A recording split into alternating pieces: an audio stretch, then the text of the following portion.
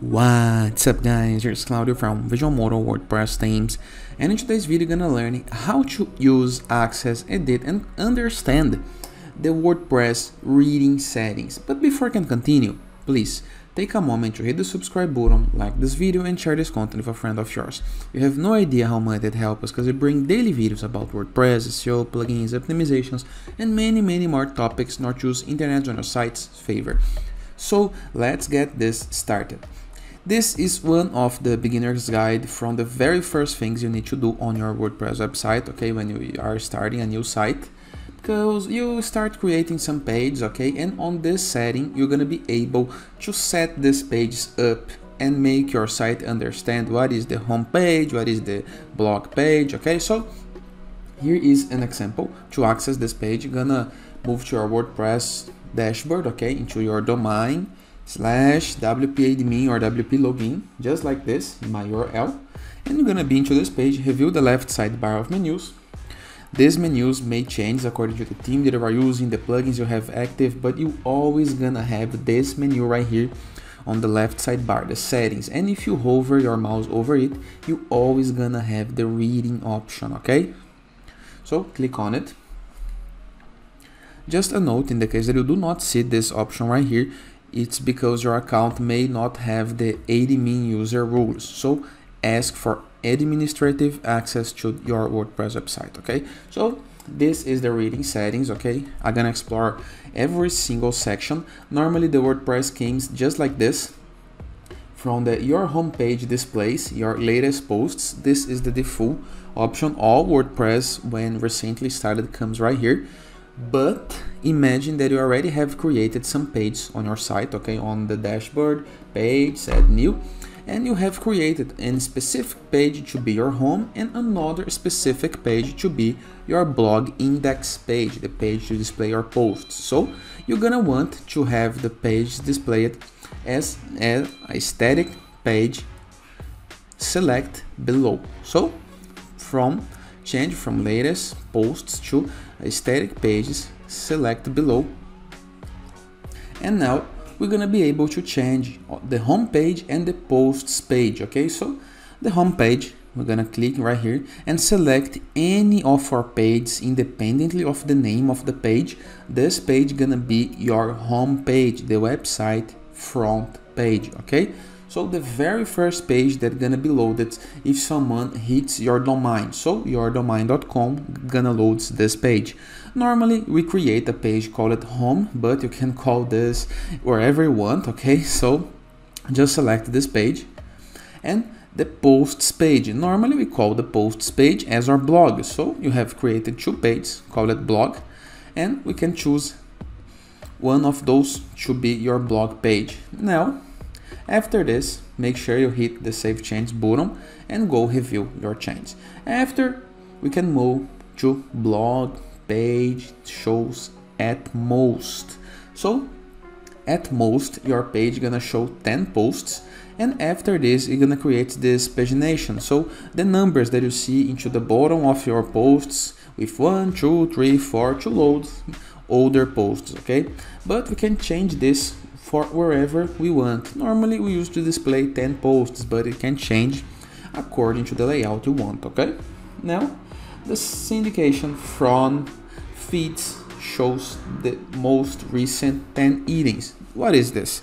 This is for RSS feeds, okay. So the RSS feeds are really useful for the older internet.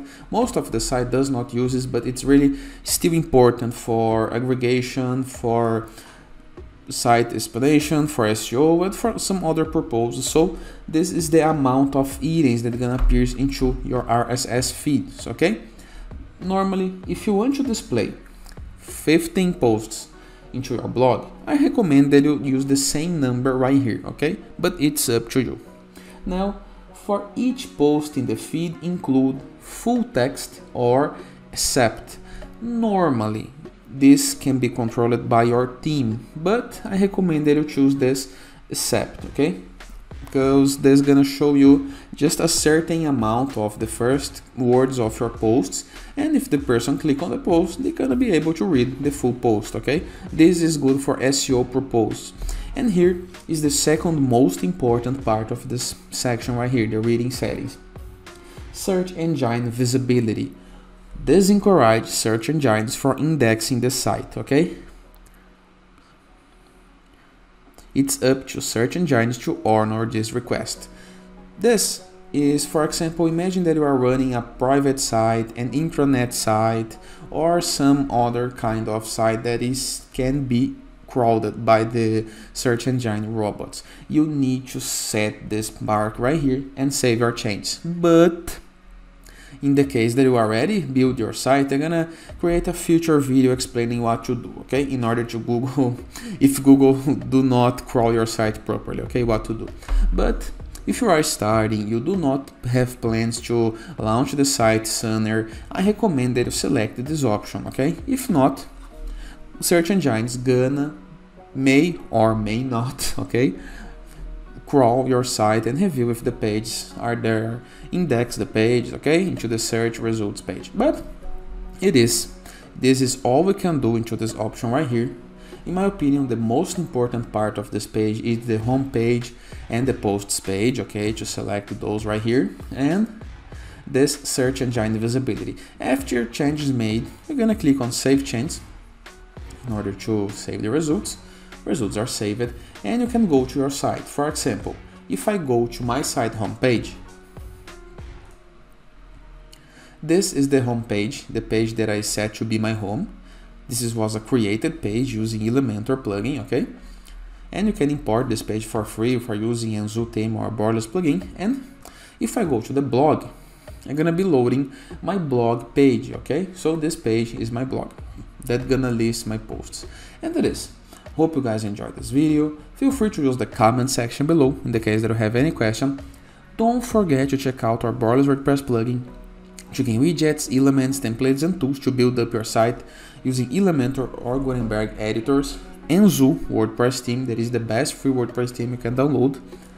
And in the case that you want to submit your site to receive guest posts, to publish guest posts, to grow up your blog, to be listed into right here, like all of those bloggers already did it, and connect with a greater network, just go to growth3ws.net, submit your site, it's completely free. Moreover, in the case that you want to go premium and save time while you're doing your site, go to visualmodo.com, purchase the Visual Modo Pass and go premium in order to unlock access to our full template library that are an amazing and growing list of pre-built websites that you can import with a single click and make your site look like of those ones. Unlock access to our premium icons library or full support to get help doing your site, premium widgets, blocks, templates, tools, and many more pro features, all for a single price. And it is. Hope you guys enjoyed this video, and I see you tomorrow. All the best.